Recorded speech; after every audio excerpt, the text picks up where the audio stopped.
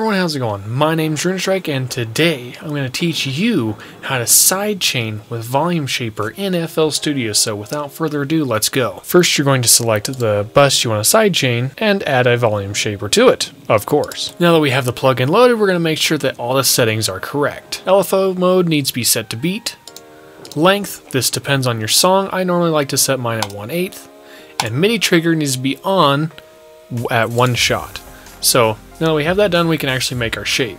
Personally, I like to do a shape like this, which you can just copy or make your own, you know, it's a free world, you know. Next, we're gonna come up here to the gear, click on input port, and drag that up to 5. It doesn't have to be 5, I prefer 5, but you can do whatever you want. Next, here comes the most important part. We're gonna go like this, come to our plugins, and we're going to add a patcher. Now we have patcher open, we're going to come up here again and add something called a MIDI out. Then we're going to take this output, place it above the arrow, and this menu will appear. Click on MIDI port 5, and now patcher is routed to the Volume Shaper.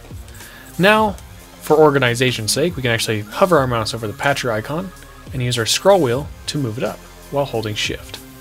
We're going to put that over the kick, just for convenience sake. Next, we're going to come to our drum pattern. As you can see, I have 2 drum patterns. Now, if you have multiple drum patterns, we're going to have to actually put in the sidechain MIDI. Now, what I like to do is just select on this, click copy, and paste. Now, since this is a rhythm track, the kick and snare happen on the same beat, which means I only have to copy one. But since I have 2 drum patterns, I'm going to have to do the same process for each one. Copy and paste. Now, we should technically be hearing a sidechain, so let's go back to our sidechain and see if we are.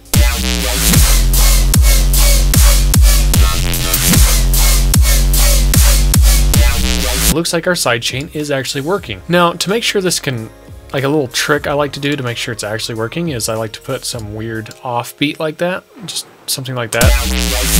Yeah, and that really tells you if it's actually working. One last little tip you can actually do, since we got the sidechain done, we can actually go like this, save preset as, now click and hold this and drag it, and now you can put it on anything you want to sidechain, and you don't have to do your routing over again.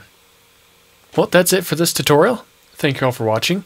Be sure to subscribe if you want more super fast tutorial thingies, and see you all next time.